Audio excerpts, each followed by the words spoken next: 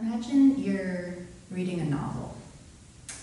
The plot is gripping, but what really draws you in is the character development, the imagery, emotions, metaphor, symbolism.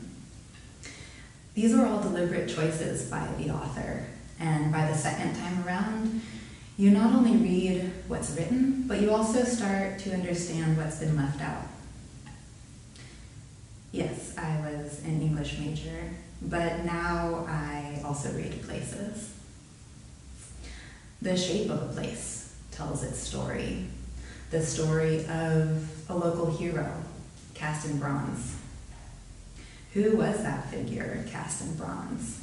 Did he, yes, he is always a he, win the war single-handedly? What was the agenda of the people in power who commissioned that statue?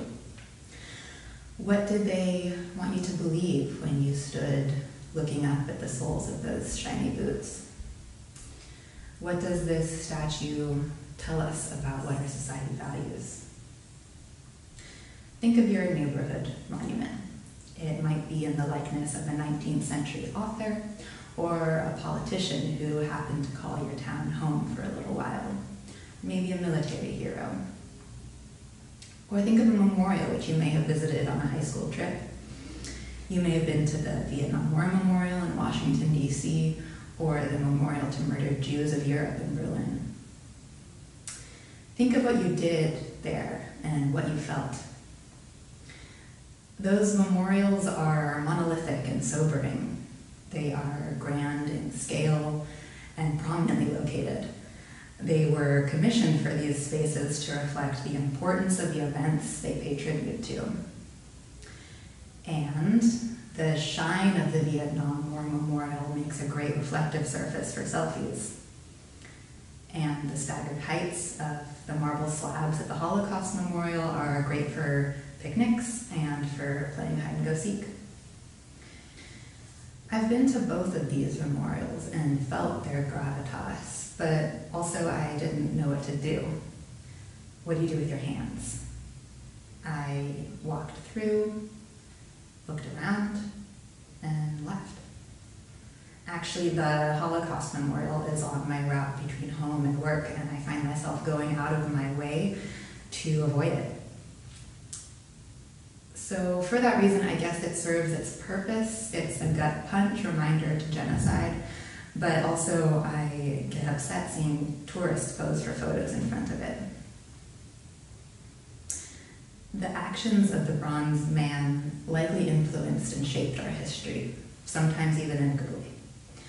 However, how many times have you passed by the statue and haven't stopped, let alone thought about it? Monuments and plaques honor history and tell important stories. Along with state-sanctioned history books, they shape our public memory. However, they're not built for us to engage with them and can impose simplified or dominant narratives. Which stories are told, how, by whom, and for whom reflect on shared values, past, present, and future. I recently had the honor of contributing to the story of a place, which I hope expresses values of collaboration and deep healing. In the last 20 or so years, the historic Jewish neighborhood of Kazimierz in Krakow, Poland, has transformed from a derelict to a thriving creative and tourist area. This part of the city, which was forcibly emptied of its Jewish population during World War II, was left fallow until the fall of the Soviet Union. Since then, artists and restaurants and bars have revitalized the area. 64,000 Jews once called this neighborhood home. It is estimated that 90% of them were killed during World War II. Few who survived returned. Now, walking the streets, you'll find souvenir shops with signs written in font that draws from Hebrew script. Cafes hang larger-than-life-sized portraits of former Jewish residents who were most likely gassed in Auschwitz. Tour agencies advertise riverboat tours, next to salt mine tours, next to tours of concentration camps. There's a bar and a former synagogue. What we see is the trauma turned into spectacle and used for commercial gain. The way we treat our past is the way we move into the future. Already, the neighborhood's commercialization and kitschy veneer risk desensitizing residents and visitors of Kazimierz to its traumatic history. The challenge is, how do we make public memory personal? Instead of turning history and traumatic events into spectacle, a Disneyland of horror, what if we turned first inward to reflect and then outward to contribute to collectively honoring memory and keeping history alive? I was presented with this challenge when I was invited to create a public art piece for the 30th Jewish Culture Festival in Kazimierz this summer. The piece I developed is called 64,000 Stones. With the help of curators and volunteers, we installed 3 glass-fronted cabinets in well-traveled areas of the corridor. Each of the shelves of the cabinet were filled with piles of gold-painted stones, 64,000 of them. Each stone symbolizing one of the 64,000 Jewish people who had once built a life in Krakow. Inscribed on the doors of the cabinets was the following invitation, written in Polish and English.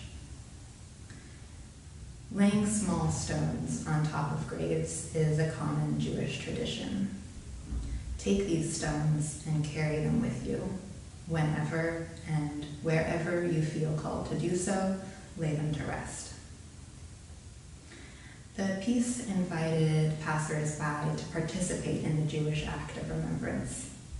But rather than leaving stones on graves, treating the whole city as a site of reflection and as a site which has the potential to store the permanence of memory. I've mentioned metaphor and symbolism, so let's unpack this a little bit. The stones were local limestone because there's a quarry in the middle of the city which was founded by Jewish families, then appropriated by the Nazis, mined by Jewish slave labor, and then used as a set for Schindler's List. We painted the stones gold to highlight the contrast between the permanence of memory and stones and the fleeting sheen of a souvenir. We installed the stones in IKEA cabinets, which we placed on the street. This presentation mirrored the looting of Jewish homes in the neighborhood, and also through the potentially familiar cabinets, signaled to the viewer that past events are intimate and could happen again.